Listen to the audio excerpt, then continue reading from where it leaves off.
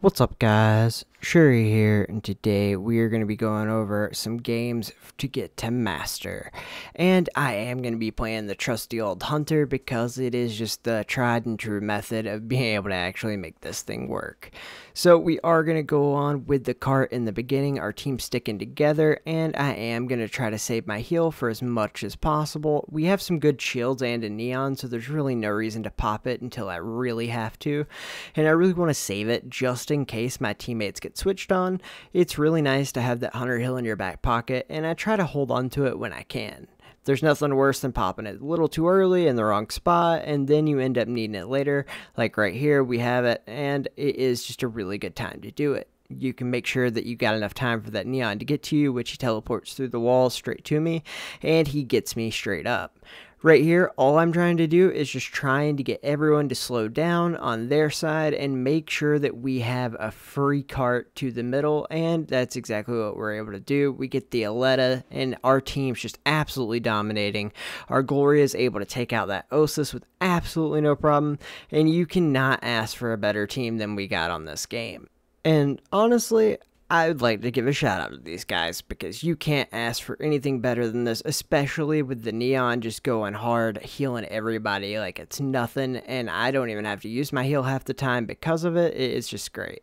But we are in a really rough spot right there. I do go ahead and use my heal. Unfortunately, I was running out of ammo and I just didn't notice, and we are having a little trouble with there being a shield there in front of the Gatlin. So right here, what I want to do is I want to go try to help my shell kind of forward, get people out of the way and make sure that no one's going to be coming down that route. And if anybody's trying to kill my shell from up top on that bridge, I wanted to go out there and help them. But it turned out that we just couldn't get anyone going that way, and it was a lot better to just turn back. And it ended up being really nice because even though the shell died, our teammates were able to clutch up and keep everything together from the back end. So we were able to get back in there and get back to them. I'm going to go ahead and use my heals now just so my neon doesn't have to worry about me, and it'll be up when everybody respawns and we have the full fight. Again, it sometimes sucks to use it a bit too early because right now I don't have it and it ended up killing me. So you do have to be careful with that. Sometimes you're not going to time it right, and it's just better to keep in your back pocket. But that will also lead to you having it in your back pocket the whole time, which is a problem I do struggle with, and I am trying to get better at learning when to use my heal, and you can always get better at the game. No matter how good you are, no matter how easy things feel, there's always little things you can do to make yourself and your team better. And that's really where I'm at right now, is making all the things I do for my team to make them do better, because it doesn't necessarily matter if you can go 25 kills, 0 deaths. If your team can't do anything and you aren't able to help them, it's much better to just go like 15-0 and have like 20 assists and have your team just run through everybody. Honestly, you won't need to get 25 kills to win the game if you're helping your team. And that's one thing that I found out, is you can really just be a superstar player that really does a lot of cool things, but it doesn't actually help you win the game quickly or even at all sometimes. You'll just get a ton of kills and lose, which really sucks, and it just feels bad, but it's your fault because you could have been a better team player and done a lot more to help your team out that you didn't do because you wanted to get those kills and you wanted to live. And so that's something that I'm trying to get better at, and you might find yourself doing without realizing it, because for a long time I didn't realize that's what I was doing. And so really like consciously thinking about how can I be a better teammate is something that's helped me win a lot more of my solo games, especially because they're not always going to work with you. So if you take the initiative to work with them, you're having that teamwork either way. So it just really ends up helping you win these games, because no matter how good you are, keeping your team alive and having more bodies out there is always going to be better than you just being a superstar. I promise you that. And so that's exactly what we're trying to do. And right here, we are going to get back because they were hitting us, and my teammates absolutely light the guy up that tried to get me, and we are just in such a good spot right here. I'm going to go ahead and try to get this guy that's wall peeking. I realize it's a problem. We just aren't going to get him. We need to go ahead and focus that Jabali, which we do, and our teammates do an amazing job as well. And then we immediately end up getting that Osis. Our Ruby is playing the perfect shields. I mean, you really cannot ask for for a better team than what I got here. I mean, these guys were just absolute legends. You gotta love it. And we are able to go ahead and get some good damage in on this Ruby, and my teammate on my Ruby is doing an amazing job to outplay him as well. He ended up getting the kill, making everything work out. I do get shot in the back, it is what it is, but we do get the kill, which is all that really matters, and we didn't give any cart time. Right here, I'm just looking for them to go in and try to get the heal, and that's what we stop right there with our ult, and then we are able to help take down the Jabali, immediately getting some shots on the Osus, and man, our Gloria clutches up, just killing everybody on their team. He already got the first 3, and now that there's the last guy, he gets him low, and I'm able to get that kill. Right there, the Neon immediately gets me back up. I mean, as I said, you cannot ask for a better team as a solo player than these guys. They are just doing everything you could ever ask for. Right here, I'm able to get healed back up by that Neon, and the Gloria stops on me and goes for the Neon, which is why I go back. I want to make sure that the Neon stays alive, and then I'm able to pinch from behind and end up getting the Scotty, and it is just an easy mode game from here, and there's just really nothing they can do. No matter what they really do here, they are absolutely screwed. We have great shields, great heals, and I'm able to shoot them from one side while we have a Rockstar Gloria shooting them from the other. I mean, this is just a tough position to be in on their side. Luckily for me, I got the good team. You know, like, you gotta love it. And we are able to go in here and help shoot this guy, getting him low, going ahead, getting the 6th Street, and now it's just one last guy. It's already going to be overtime. It's just simple. I realize that my team's kind of dead, and like the other ones are spawning, so my best thing to do right here is just wait and let these guys pass by, start shooting them in the back, just get some damage on them. The Osus does a great job to end up getting me, but it allowed my team to get in there. We had already killed another one, and they just had nothing left. We do end up getting the win. Going 14-2 with 9 assists, and then 9-1 with 7 assists. That healer was amazing. And also Sticky Rice, amazing job he did on the Ruby. Again, shout out to those guys. That was just perfect. And right here was actually late in the game. We got absolutely ran through. As you can see, they hit the med checkpoint with like 4.5 minutes. I mean, I don't know if any of us got a kill to this point, which is not exactly an ideal situation, but, you know, it does end up happening sometimes, especially playing solo. Like, your team's gonna not want to play tank, your team's gonna not want to have a healer, and it just sometimes really sucks, but it is what it is. And then if you get ran through for the first half, then somebody will switch tank, somebody will switch healer, and kind of things will start getting together, and it really does just change the whole game once that happens. Right here, we're just doing our best to keep ourselves alive, so our Chemist doesn't really have to worry about too much. Right there, we realized that with that bubble, just staying out there is going to get us killed, but we can go in and start getting some damage in on this guy. And I do want to make sure that I don't necessarily let that guy go, because if he heals back up, the Gatlin up there can do so much damage to us. It's really good to get him gone, and that way no one on our team's having to focus on him either. Our Chemist is actually doing an amazing job to get in some big heals from long range, and he is just absolutely balling out with these heals on that Jabali. Jabali's doing a great job to shield when he is, and then do some damage when he needs to. And right here, I am just trying to get out of the line of sight of that Gatlin, while also breaking that fade bubble so my teammates won't get killed from that right side. Right here, I am on absolutely no health, and I'm just trying to get out because I know my team can't really help me too much. I do end up getting my cooldown back to heal, immediately turning around to go ahead and kill that mark.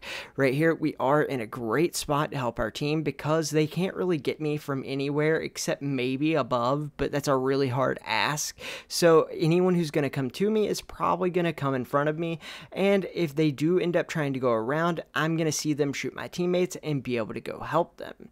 Right there, I do drop my heal, immediately killing the hunter and turning, knowing that Mark's going to come the same way he's came multiple times.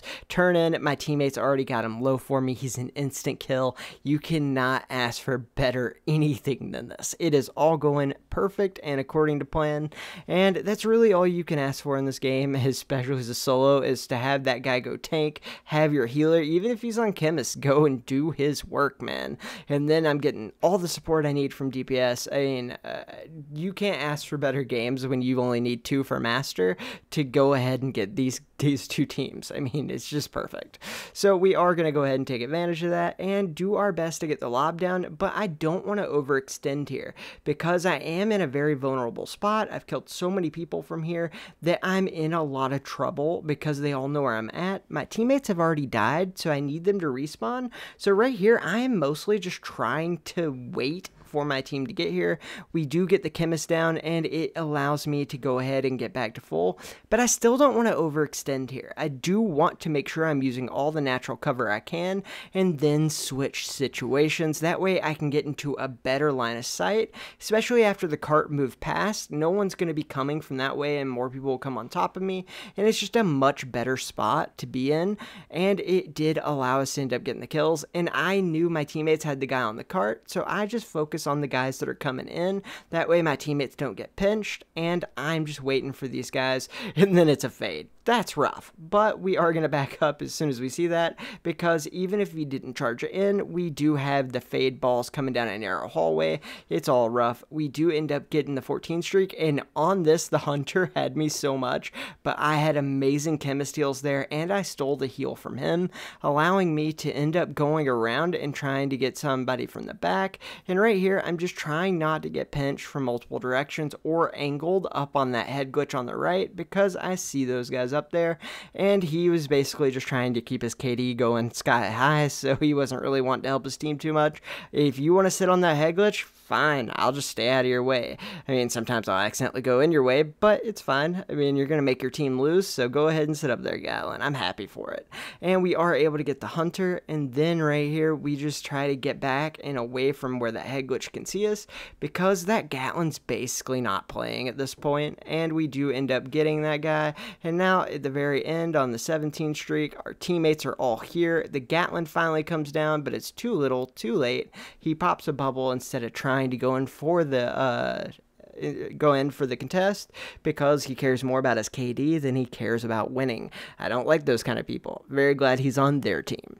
But right here, we do straight out of the gate end up getting the guy on the left, and I like to usually go for the guy on the left with the hunter, because it ends up getting one of the guys that'll flank your team a lot of the time out of the way, and then you can actually have a really good angle to help your guys pushing on the right.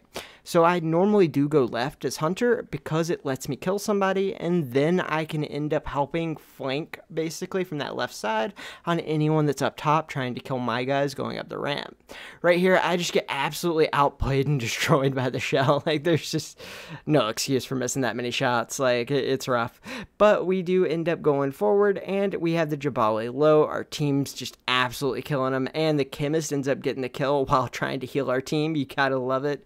And we are just going to push forward. I end up backing up because I realize they're going to come from the left side as well, and I can end up helping get them, and it just basically helps our whole team by having no one come around that left side and basically heading them off. And then I can always push up into them and heal like I did there, and then start to back up, because I do want to make sure my tank has all the support, and if my chemist needs to stay back and do their thing, I want to give them all the opportunity to do that. Again, throwing my heal down for the chemist, because chemist is super susceptible to dying to stuff.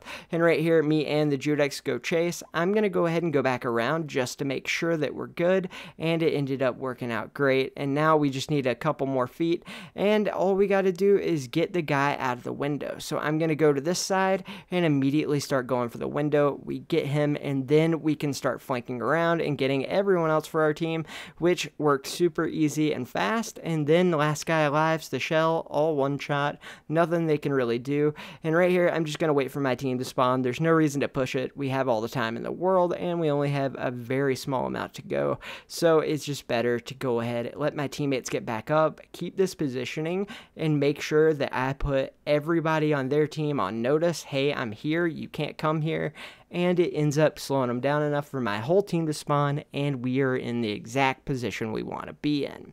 So right here, my tank doing a great job to go ahead, block some damage, because they are coming from the left. I do see it's a Johnny Jet, and I am going to end up getting him with my ult. If you can't see the JJ and your sonar ball doesn't get him, he's probably on the cart, and your charge shot will end up getting him 99% of the time if you just aim it in the middle of where you think the health pool is. And right here, we are just pushing up, doing so much damage. My teammates are the perfect team. You are getting all the heals and support you could possibly want. And right here, this guy ends up dying. And oh my god, I got so lucky. Great job by the chemist. In every way, we just got really lucky. But right here, we are going to end up winning the game because of the good team. And that was our games to get to master. And I will make a video next time on the placement matches. Rough. But yeah, we had 90,000 heals. I mean, can't ask for more than that. Just absolutely amazing. Gotta love Hunter and Solo, man. Alright, thanks for watching, and have a great day.